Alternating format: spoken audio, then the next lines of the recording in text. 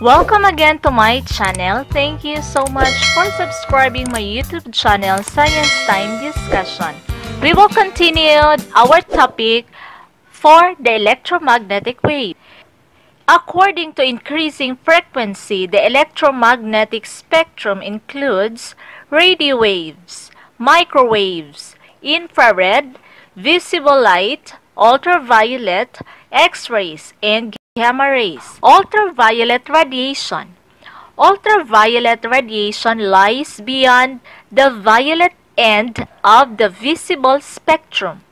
Ultraviolet waves have shorter wavelengths than the visible light and carry more energy.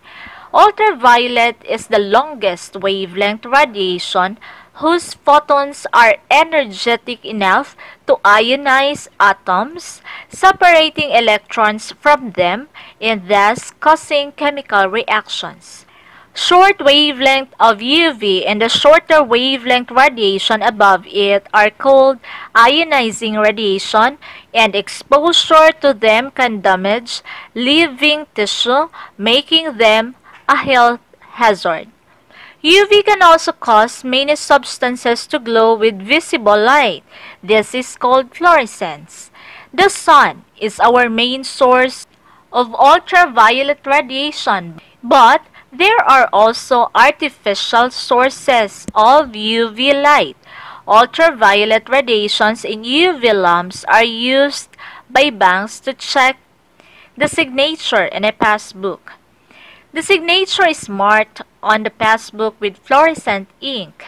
It becomes visible when viewed under an ultraviolet lamp. These lamps are also used to identify fake banknotes. Ultraviolet radiation is also used in sterilizing water from drinking fountains. Some washing powder also contains fluorescent chemicals which glow in sunlight. This makes your shirt look whiter than white in daylight. Ultraviolet radiation in sunlight produces vitamin D in the skin and gives us tanning effect. But since UV rays have high energy, it could be harmful to some extent. It could burn the skin and hurt our eyes. Overexposure to UV radiation may cause skin cancer. Sunburn, for example, is caused by the disruptive effects of middle-range UV radiation on skin cells, which is the main cause of skin cancer. Suntan or sunscreen lotions serve as filters to protect the body from ultraviolet radiation.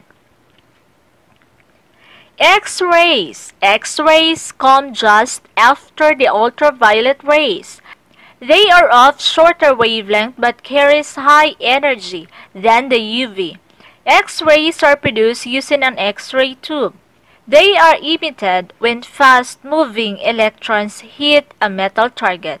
Hard X-rays have shorter wavelengths than soft X-rays, and as they can pass through many substances with little absorption, they can be used to see through objects with thicknesses less than that equivalent to a few meters of water. One notable use is diagnostic X-ray imaging in medicine, a process known as radiography. Long wavelength X-rays can penetrate the flesh but not the bones. They are used in X-ray photography to help doctors look inside the body. They are useful in diagnosing bone fractures and tumors. Short wavelength X-ray can penetrate even through metals. They are used in industry to inspect welded joints for faults. All X-rays are dangerous because they can damage healthy living cells of the body. This is the reason why frequent exposure to X-rays should be avoided. Too much exposure to X-rays can damage body tissues and can cause cancer. Lastly is gamma rays. After hard X-rays come gamma rays. These are the most energetic photons, having no defined lower limit to their wavelength. Gamma rays lie at the other end of the electromagnetic spectrum. They are shortest in wavelength and highest in frequency. With regards to wavelength, gamma rays can be likened to the size of atomic nuclei. They carry the highest amount of energy, thus they are more dangerous. Gamma rays are emitted by stars and some radioactive substances. They can only be blocked with lead and thick concrete. They are used for sterilization of drinking water. They are used for irradiation of foods and seeds for sterilization. In medicine, they are occasionally used in radiation cancer therapy.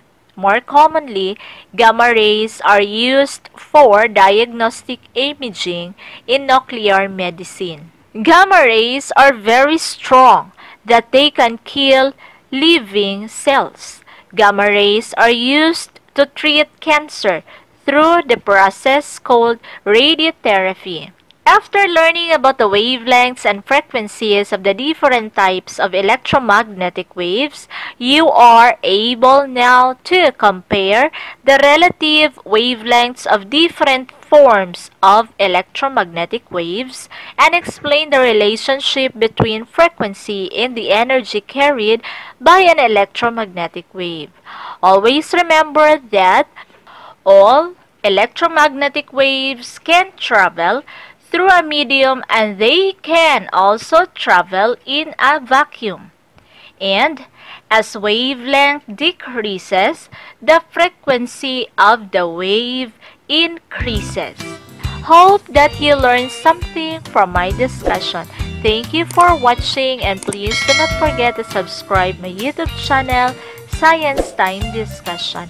Thank you and God bless everyone.